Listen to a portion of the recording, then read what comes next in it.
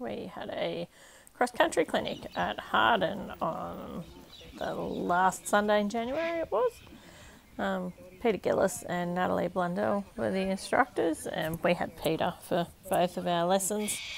And Lily's had lessons with Peter on and off, thanks COVID, for a while now.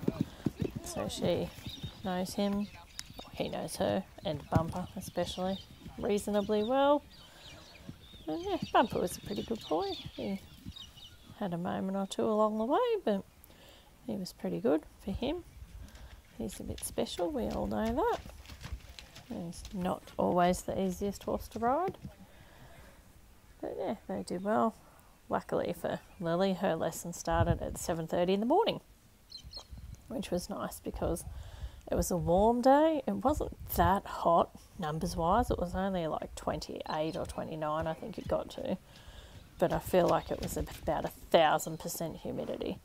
So I kind of wish that I was on at 7:30 in the morning. I probably would have ridden my whole lesson if I had have been. But anyway, we'll get to that with Rhys later on.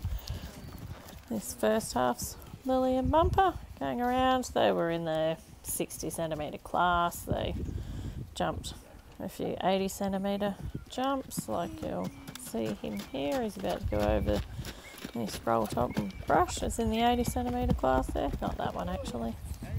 Must be the next time around. Yes, this one. It's in the 80 centimetres. And yeah, a couple of other ones along the way. So they had a good morning.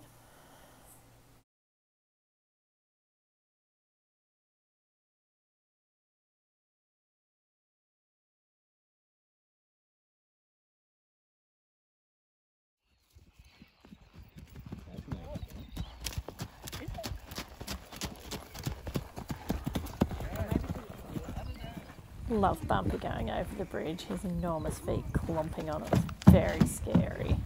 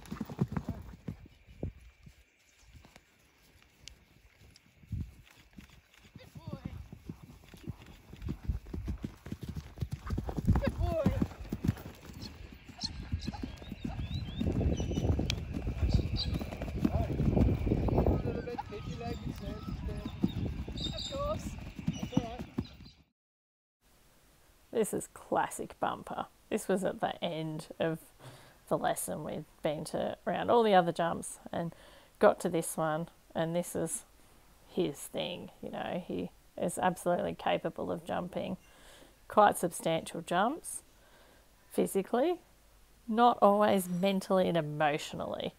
He does this kind of thing. No, I'm not going near that. Look at that. Why would I want to? And then whoosh, over he goes and he's off. And it's all fine, which is very frustrating for Lily sometimes, especially when he's, okay, I'm good now. And they're jumping the 80 centimetre one of these, which is what they're going into now, I think. And, you know, he just pops it at a trot. It's nothing. But, you know, if he's decided that he's not going near that, then he's just not going near that. Thank you very much.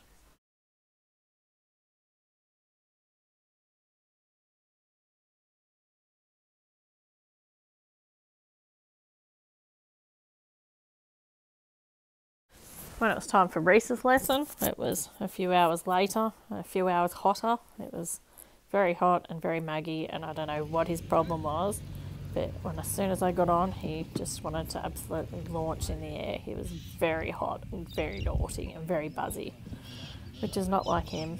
He had to do lots and lots of work to before we started, and he didn't really settle. I mean, when we were working, he was good. But yeah, I was very hot and sweaty myself, and I swapped with Lily in just a second and said, "Here you go, Lily. How about you do the rest of the lesson?" Being all young and energetic and stuff. Yeah, she's never ridden him cross country at all, and she did a great job with him. He didn't really settle down throughout the 2 hours. He was still wanting to shoot off up the hill back to the float when she was finished, even though he was swept from nose to tail and just had some very bouncy canter going on. But when he was on the job, he was good. So that was nice. It was a nice, fun day for both of us. Lily did a lot more riding. She was not very full of energy on the way home herself. Yeah, both the horses were good at their job, although Rhys was very naughty before that. But anyway, he got over it. You know, the next time I rode him, he was good as gold. He's been out since then and was also good as gold. I love this train jump. It's so cool. I like that about Harden, that they have some very cool little jumps. You know, it's not just a course full of logs. It's a little bit of an apex, that one. There's the train. There's the bridge. There's some more interesting stuff going on than you always find at the lower levels. Yes, happy as to walk over the bridge. It's no dramas. And yeah, he popped some of the bigger jumps too. Back at the start, Peter asked me if I wanted to do the 80 at that first jump that we did, and yeah, that's a no thanks. I'm pretty happy with 60 is my life goal, so I don't feel the need to go anywhere near the 80 centimetre ones, maybe with Lily on him.